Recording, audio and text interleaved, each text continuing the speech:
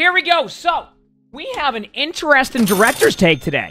I have heard from console players for a long time now that there's been issues with, like, playing against players who are mouse and keyboard on, console. Obviously, some people have to do that, like, for legitimate reasons, but, like, a lot of people have said it's a struggle, right? Where they'll play against a lot of players who are, like, using that. So, apparently, this is Overwatch team addressing that. So, we'll see what it is. Hey, everyone. And sorry if I butcher their names here. Senior game producer Adam Massey and lead gameplay engineer Daniel Raza here. Subbing in for Aaron this week. We're going to share some updates on fair play for console players in Overwatch 2 regarding the issue of unapproved peripherals. What are unapproved peripherals? Our goal is for Overwatch 2 to be a great experience no matter what platform you play on. The game feels best when matches are close and competitive, and everyone plays on a level playing field. To help achieve this, we've tailored the game experience on console by adding console-specific features such as aim assist, which, of course, when you're on console, you're going to need that. Like, it just helps with that.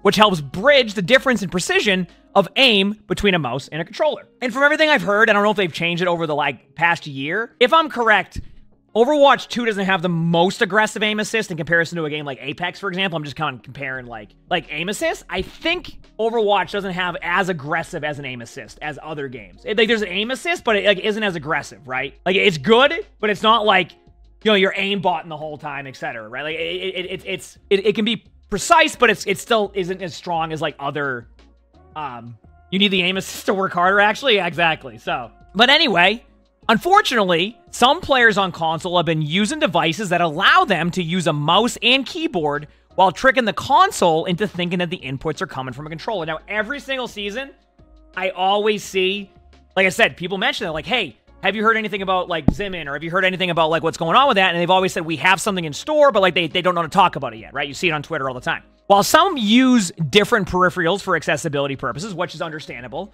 some players take advantage of aim assist while using peripherals that were never intended to benefit from this feature. So what they mean is, you have aim assist, but you're also on mouse and keyboard. So you have, like, the built-in aim assist, and then you have mouse and keyboard while playing on console. For our purposes, we call these devices unapproved peripherals. Obviously, not going to name off the exact companies. Today, we're going to look at how we detect the use of unapproved peripherals and the actions we're going to take to level the playing field for all players. So we'll see what they have in store. Detecting unapproved peripherals. Figuring out which players are using unapproved peripherals has been a challenge for us to overcome. These devices are designed in such a way that consoles are unaware of them and often have anti-detection features designed to make them even more elusive to catch. We have been carefully studying these devices to ensure we have high confidence in our ability to detect who is using them. Now, this will be interesting because I imagine if they do any type of bans, there probably will be moments where somebody gets banned when they have to use it for what they said here, like accessibility reasons. But hopefully that's not the case. But yes, so while we won't go into specific detail on exactly how we detect these devices, yeah, I'm probably saying peripherals wrong. Just bear with me. I'm whatever. We can say, I know how to say it, but I'm just sometimes as words. They ever have, like, those words that, like, you'll pronounce them and you know how to pronounce them, but then when you go to pronounce the word, it's just not what you're thinking as you're saying, like, you know what I mean? Like, it's not matching up to what you're supposed to. I don't know how to explain it. Like, I know how to pronounce the word, but then when I speak the word, it's just like, nope. Oh, we ain't doing that. Good luck.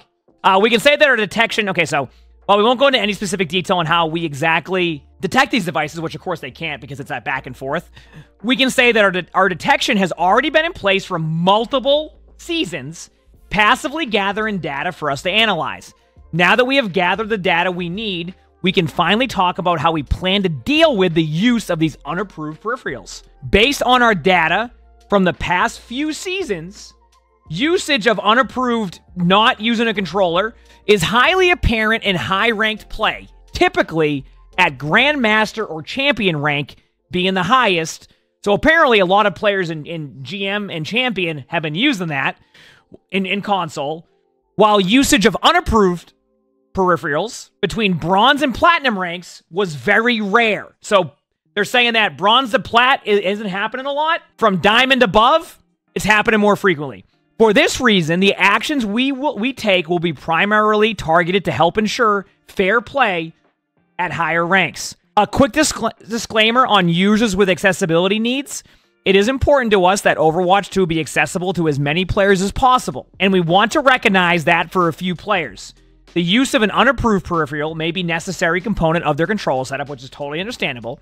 We have done our utmost to ensure that players with accessibility needs will be less likely to trigger our detection. If a player with accessibility needs is detected, we have tailored our actions so that these players will be able to continue playing Overwatch 2.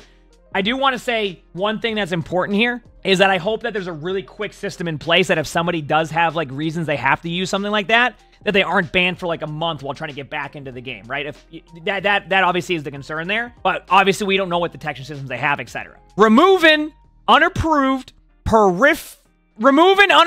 not using a controller from competitive play.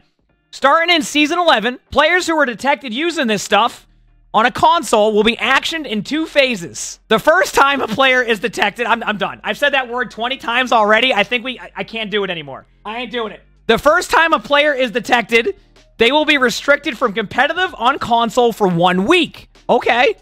Players will still have access to quick play during this time, and if they cease using the unapproved equipment, the restriction will eventually expire, and they will be able to resume playing comp. So if you get caught using those, don't use it again, and you'll be back into comp.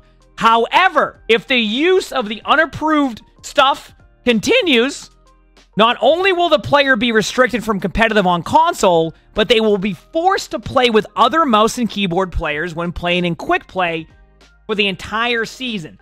So the second punishment is, hey, if you keep using it, you get to go play quick play with people on mouse and keyboard. Additionally, these players will no longer have access to the aim assist feature.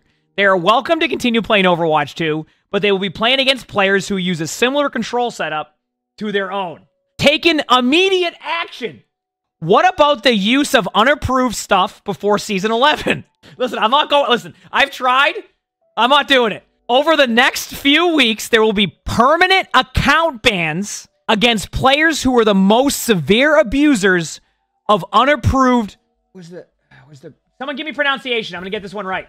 Unapproved stuff. Unapproved. I know what but am I saying peripheral right?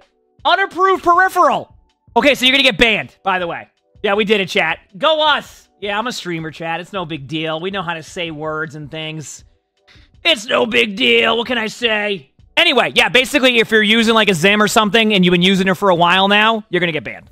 Basically, over the next few weeks, there will be a permanent bans for people, and I'm sure you're going to start seeing tweets of people being like, oh, I got banned. What's going on? That might be the reason. Or they said like a swear word. But either way, these actions will be targeted towards high-ranked players who have been reported by others and who our data clearly shows are using an unapproved, not controller. A reminder that per our Blizzard in-game code of conduct, automating any facet of the game or engaging in any activity that grants an unfair advantage is considered cheating. For console players using the unapproved stuff who do not want their account banned, the only way to evade these bans is to cease using an unapproved thing right now. There will be no other warnings. So I'll just put it right here, by the way. You said, am I not a native English speaker? Did I not attend a primary school? Sometimes there's just words that I struggle to say sometimes. Even though I know how to say it, I just struggle to say it. I don't know. I'm sorry. We recognize that many players use unapproved peripherals to enable input devices they simply prefer overall.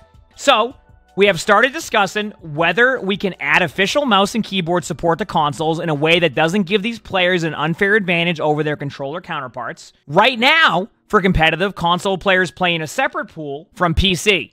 So in order to allow console players who would like to use a mouse and keyboard legitimately, we would make sure they would be able to play in competitive matches only with other mouse and keyboard users and without the benefit of aim assist. So what they're saying is if people they want to make it, if I'm understanding this correctly, they want to make it so if people do decide to use things like Zam or like mouse and keyboard, that the game allows them to play but can detect that they have that and then they have to play on PC basically from console. Is that what I'm understanding? So basically like they'll be forced to play with other mouse and keyboard users with no aim assist, or they'll be like stuck like, so basically what they're saying is like, if you do this, we're not going to put you in an aim assist game with console players. They're going to be on their own.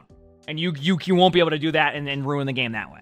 Final thoughts. We are committed to making Overwatch 2 a fair game for everyone, regardless of what platform you play or on the input device you choose to use. These changes are a step in the right direction of leveling the playing field for all players. We continue to evolve our detection and action against unapproved peripherals and other means of unfair play. Keep an eye out for how our efforts are progressing in future defense matrix updates. Thanks for reading, and let's make a great game. I can't tell what people are more excited about. That on console now you don't have to worry about Zim, or that by the end of the article I can say peripherals. I don't know who's more excited. Peripherals. We did it. Oh man. And there you go. I mean, that's real talk, it is a huge change for like them to like look into the unapproved peripherals. I know a lot of players have complained about it. It's actually been something that like feedback-wise, whenever we do like Q&As, whenever we do something, it's always like, is there anything they're going to do about XIMMING? This is like their first stance on that. So I think players will probably be happy with this. Obviously, the people who are using the XIM will have a different take on that, but they want to make it fair for people on console, and this is their step in the right direction for that. So